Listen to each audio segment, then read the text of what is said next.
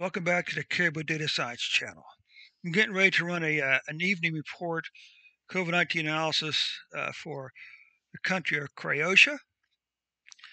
Welcome to the Caribou Data Science channel. I'm going to show you three very simple plots that will give you very quickly an understanding of what is going on in your country with COVID-19 viruses. I also want to point out that according to Washington University here in the U.S., the single best measure of a spread of a pandemic is this right here: daily deaths. Okay? The news media and politicians like to talk about not simply cases, but cumulative cases or total cases. They don't like to talk about deaths, okay? Simply because, because there's not as many deaths, because the numbers are a lot lower, okay? They don't want you to know that. They don't want you to know what the deaths are really doing in your country, okay? Because you can have declining deaths and an increase in cases. But cumulative cases is always going to be the worst number you can quote.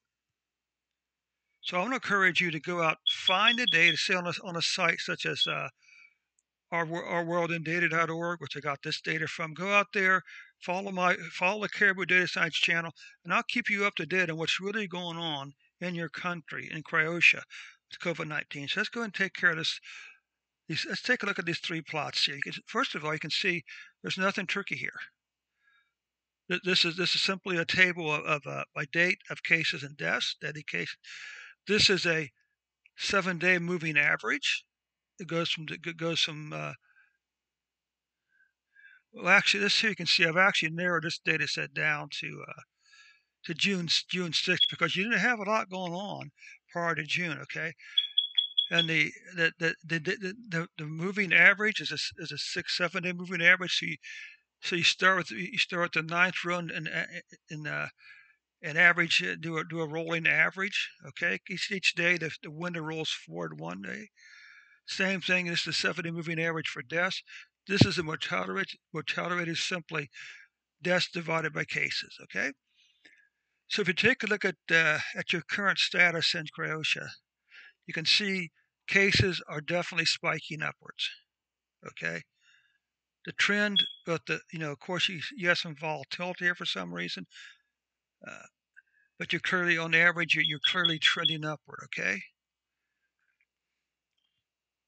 Deaths, although not quite as steep, maybe the plot has continued. The plot has continued. The deaths are continuing to increase.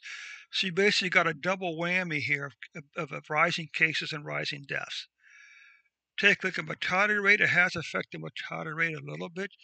You can see there is a little bit of an incline here.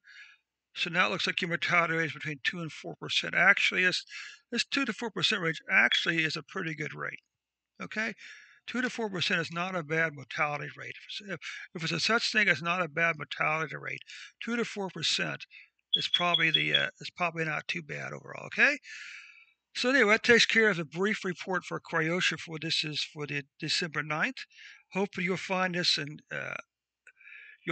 report useful. If you do find it useful, just go ahead and hit that like button down below. And also, don't forget to subscribe to the Caribou Data Science channel.